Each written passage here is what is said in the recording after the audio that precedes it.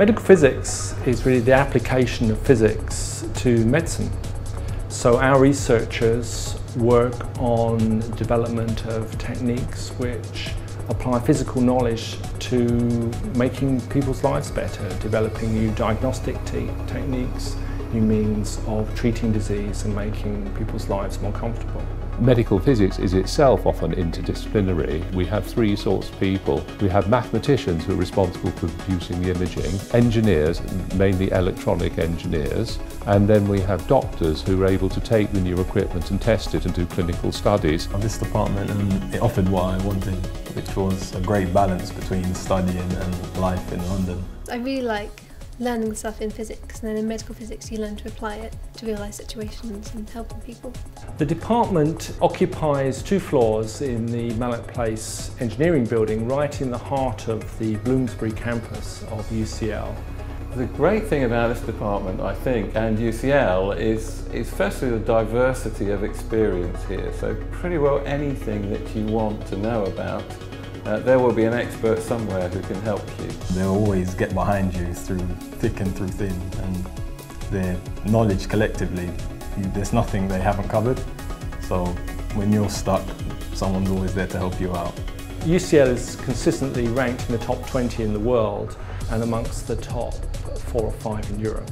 What we're looking for in the students that read medical physics with us is strong maths and strong physics, as well, of course, as an interest in the subject of medical physics. For all of our students, there's a lot of practicals work. In years 1 and 2, there are courses that look at core capabilities as far as experimental and data analysis skills are concerned. As part of their undergraduate degree, students in their final year get to do a research project when they are embedded with one of our research groups.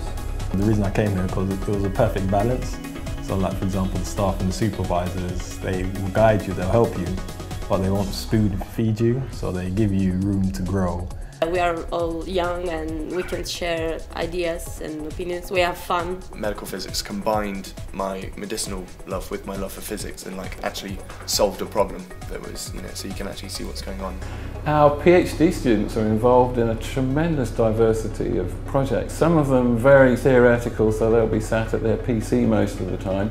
Others are very much involved with the patient end of things and in fact spend a lot of their time in a clinical environment rather than a strict physical sciences environment.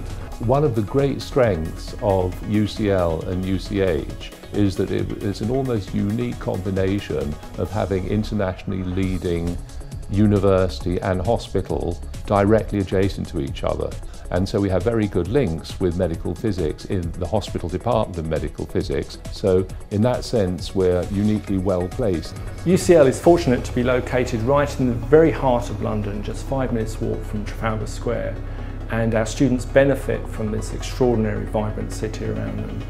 I enjoy London. London's cool. You can get around quite easily. There's always something to do. I love London because it's completely non-stop. The other thing about UCL in general, I would say, in this department, is it's very friendly. We somehow managed to be able to combine excellence with friendliness, and that's a very attractive work environment. If you love physics and medicine, I think this is the right place. I love coming here on the open day, and I met all the lecturers and they're really friendly, and I just felt really at home.